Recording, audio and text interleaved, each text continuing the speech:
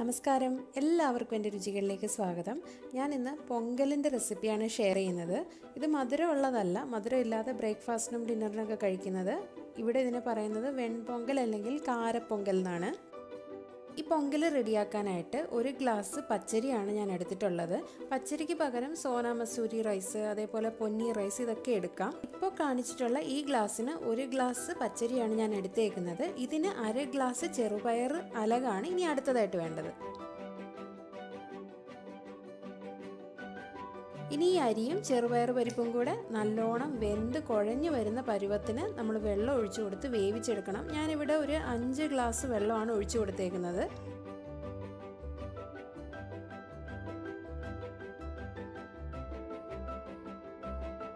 കുക്കറിൽ വെള്ളം ഒഴിച്ചു കൊടുത്ത് വേവിക്കുമ്പോൾ ഇത് നല്ലോണം കുഴഞ്ഞു വരുന്നതിന് ആവശ്യത്തിനുള്ള വെള്ളം ചേർത്ത് കൊടുക്കണം. ഒട്ടും അടുക്കി പിടിച്ച് കരിയാൻ പാടില്ല.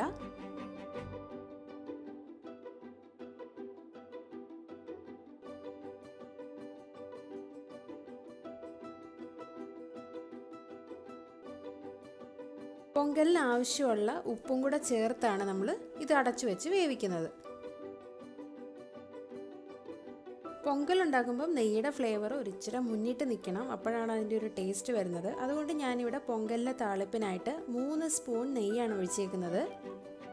നെയ്യ് ചൂടായി വരുമ്പം ഇതിലേക്ക് 1 സ്പൂൺ കുരുമുളക് ചേർത്ത് കൊടുക്കണം.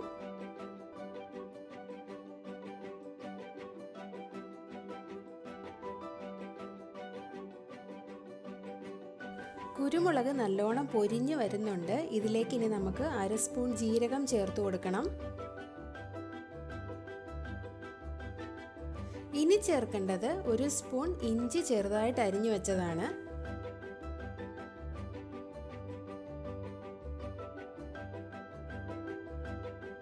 ഇനി കുറച്ച് കാഷ്യൂ നട്ട്സ് ആണ് ചേർത്ത് കൊടുക്കുന്നത്.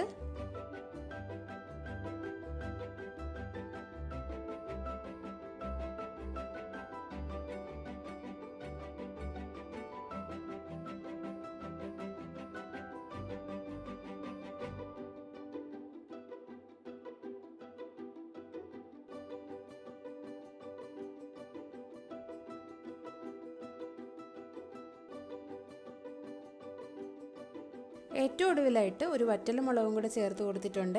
കുറച്ച് കറിവേപ്പിലയും കൂടെ ചേർത്ത് കൊടുക്കണം കേട്ടോ.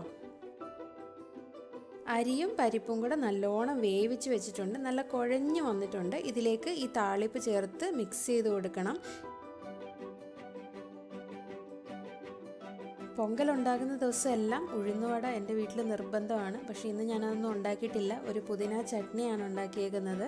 കടകളിലൊക്കെ കൊടുക്കുന്നത് സാമ്പാർ, ചട്നി, വട, പൊങ്കൽ ഇത്രയും കൂടാണ് കൊടുക്കുന്നത്. ശനിയാഴ്ചയോ ഞായറാഴ്ചയൊക്കെയാണ് ഞാൻ പൊങ്കൽ ഉണ്ടാക്കുന്നതെന്നുണ്ടെങ്കിൽ സാമ്പാറും ചട്നിയും വടയൊക്കെ ഉണ്ടാക്കി വെച്ചിട്ടാണ് കഴിക്കുന്നത്. അപ്പം എല്ലാവരും ഇതുണ്ടാക്കി നോക്കിയിട്ട് അഭിപ്രായം പറയണം. നല്ല ഒരു ബ്രേക്ക്ഫാസ്റ്റിനും അത്താഴത്തിനൊക്കെ പറ്റിയ ഒരു സാധനമാണ് ഈ പൊങ്കൽ.